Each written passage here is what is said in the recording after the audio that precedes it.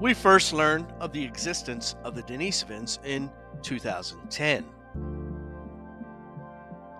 A group of archaeology students at the Novosibirsk Universitet had been sent on a dig to Denisovan Cave on the southern tip of Siberia.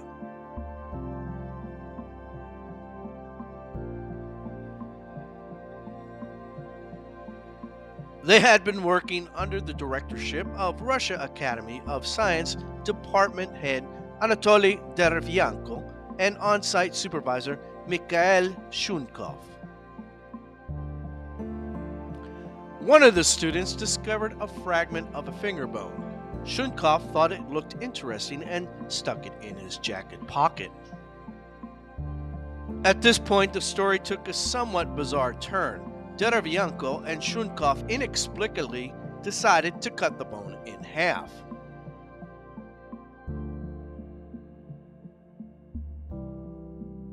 They sent one half to an institute in Paris, where it was misplaced in a drawer and forgotten about for 2 years.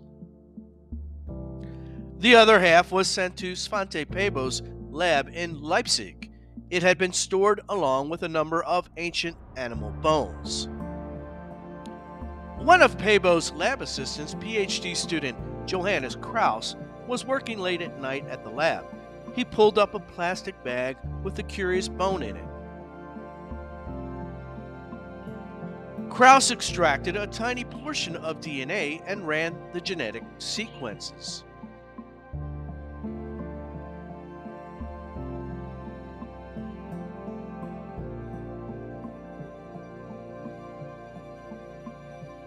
As the sequencing machine reared to life, Kraus's eyes were glued to the screen, watching the results unfold.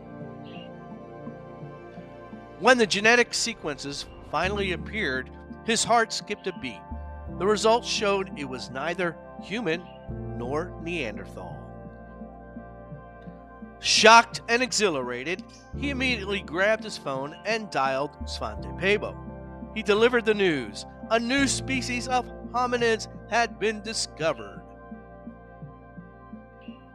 Pääbo had been away at a science conference in the United States.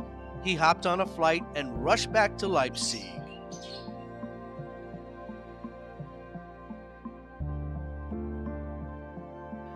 A press conference was convened to unveil the Denisovans to the world. More Denisovan fossil discoveries. Pääbo and Derevyanko agreed on a tentative name, Denisovans, after the cave where it was found in Siberia. A paper was published in late 2010. Signers included Pääbo, Derevyanko, David Reich, Vince Biola, Mike Stone King, Johannes Kraus, et al. Genetic history of an archaic hominid group from Denisovan Cave in Siberia. Abstract. We have sequenced the genome of an archaic hominid to about 1.9-fold coverage. This individual is from a group that shares a common origin with Neanderthals. Continuing, this population was not involved in the putative gene flow from Neanderthals into Eurasians. However, the data suggests that it contributed 4 to 6% of its genetic material to the genomes of present-day Melanesians. The Russians had also discovered a tooth partially embedded in stone. Kraus and his colleagues confirmed it was also Denisovan. In the paper, they outlined how the tooth was distinct, thus establishing a separate species morphologically as well. For reference, Denisovan teeth had more complex cusp patterns compared to Neanderthals and modern humans. Their molars were larger and featured more pronounced cusps. For 5 years, the pinky bone and the tooth were all they had to go on. Paleoanthropologists were unsure how to classify the new species, leading to numerous debates. Between 2016 and 2018, 2 jawbones emerged, later determined to almost certainly be Denisovan. Both mandibles had equally bizarre backstories. In the 1980s, an anonymous monk praying in a Tibetan cave turned over a rock and discovered a jawbone. Years later, he turned it over to the lead Buddhist monk.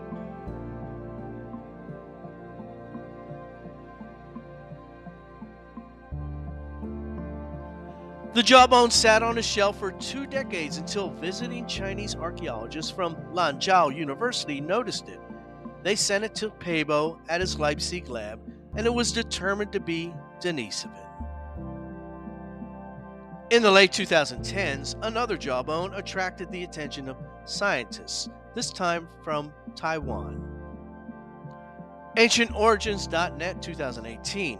The complete right lower jaw and teeth found in the deep waters of the Penghu Channel was pulled from the seafloor by a fishing net, dated through analysis to between 10,000 years ago and 190,000 years ago.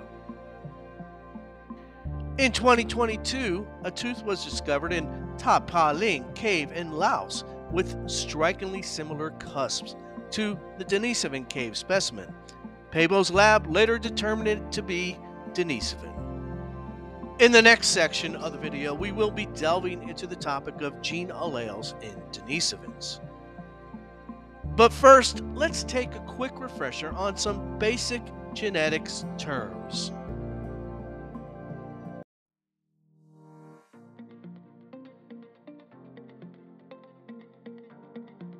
Britannica. An allele is a variant form of a gene, one copy inherited from each parent. Continuing, when the copies of a gene on each pair differ from each other, they are known as alleles.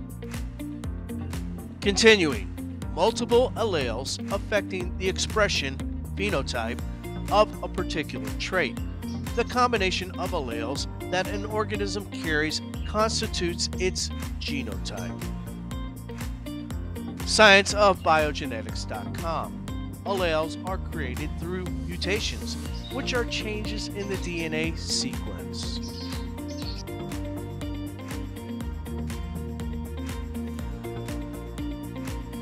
Continuing, genetic diversity is important because it allows populations to adapt to changes in their environment.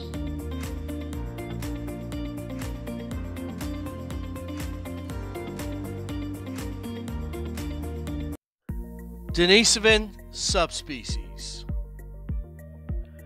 A history of multiple Denisovan introgression events in modern humans. Emilia Huerta-Sanchez is a professor of genetics at Brown University in Rhode Island. She is best known as the lead author of the groundbreaking study on Tibetans and Epos 1 hypoxia, published in 2014. Linda Ongarto studied and interned at the famed genetics lab at the University of Padova in Italy. She is now a postdoc at Trinity University in Dublin, Ireland. Abstract. The identification of a new hominid group in the Altai Mountains called Denisovans was one of the most exciting discoveries in human evolution in the last decade. Continuing, the Denisovan fossil record consists of only a finger bone, jawbone, teeth, and skull fragments. Continuing, leveraging the surviving Denisovan segments in modern human genomes has uncovered evidence of at least 3 introgression events from distinct Denisovan populations. Continuing, here we review the evidence suggesting that several Denisovan populations, who likely had an extensive geographical range, introgressed into modern humans multiple times.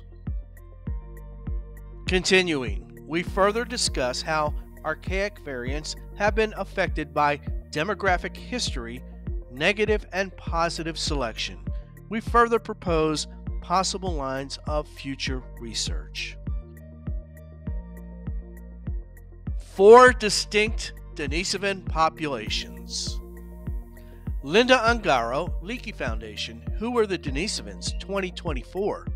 Many questions about the Denisovans remain unanswered. For instance, how genetically distinct were these populations and how many distinct groups existed? Continuing, we know that at least 4 distinct Denisovan populations interbred with modern humans. However, with further analysis, this number might increase, revealing an even more complex story.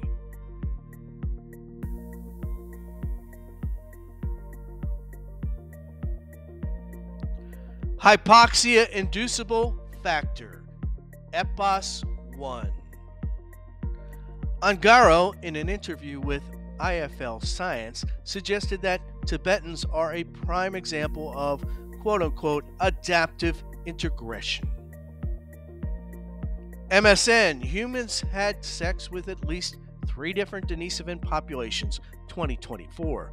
EPOS 1, locus, this particular gene can be traced back to the group of Denisovans that mingled with East Asians. MSN, quote, there is a genetic locus that confers a tolerance to hypoxia or low oxygen conditions, which makes a lot of sense as it is seen in Tibetan populations, end quote, said Ongarto. Extraordinary resistance to hypoxia. Medical dictionary. Hypoxia is a condition of diminished availability of oxygen to the body tissues, which can have various causes and effects. Tibetans have developed a resistance to hypoxia, allowing them to survive at high altitudes with minimal adverse effects. In Southeast Asia, the Baju, an aquatic people living off the coast of Indonesia, have developed a unique resistance to hypoxia, enabling them to stay underwater for up to 13 minutes at a time. Epigenetics versus archaic hominin DNA as factors in the special traits of modern humans is a fascinating topic, but that's a subject for another day on this channel. Papuans. Ongarto, in her Leakey Foundation article, makes an even more shocking claim. The ancestors of modern Papuans experienced 2 separate integration events with 2 distinct Denisovan groups. Ongarto, continuing, Leakey Foundation. The people of Papua New Guinea retain up to 5% Denisovan ancestry, a much higher proportion than other groups. Continuing, Papuans are interbred with at least 2 Denisovan groups at different times. Echoing New Zealand genetics Professor Murray Cox. Regular viewers of this channel are familiar with Auckland, New Zealand Professor Murray Cox. Dr. Cox years ago proposed Denisovan subspecies D00, D01, D02, and D03. Indeed, Professor Cox, since the late 2010s, suggested in media interviews that D03 may not be Denisovan at all, but rather an entirely separate, yet to be determined, hominin species. A 2022 paper published by Professor Cox, Vaspiani et al. Reached a stunningly similar conclusion to Ongarto Huerta-Sanchez. Denisovan integration has shaped the immune system of modern-day Papuans. Paper: Papuans owe up to 5% of their genome to Denisovans. Unfortunately, the biological and evolutionary significance of these integration events remains poorly understood. Continuing, here we investigate the function of both Denisovan and Neanderthal alleles, characterized within a set of 56 genomes from Papuan individuals.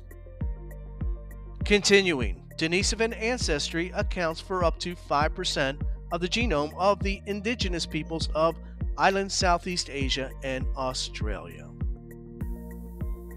Continuing, these components exhibit a deep divergence from the referenced Altai-Denisovan genome. Continuing, this provides strong evidence for the occurrence of multiple Denisovan introgression events across time and space. As Ongarto and Huerta-Sanchez outlined in their just-released paper, and as Professor Cox earlier hypothesized, multiple introgression events by distinct Denisovan populations could confirm separate Denisovan subspecies. The unique gene alleles of Tibetans, known as EPOS1, are fascinating subject matter, one that we will undoubtedly highlight on this channel in a future video. Of course, we will be delving into the 2, possibly 3 or 4 Papuan subspecies in future videos as well.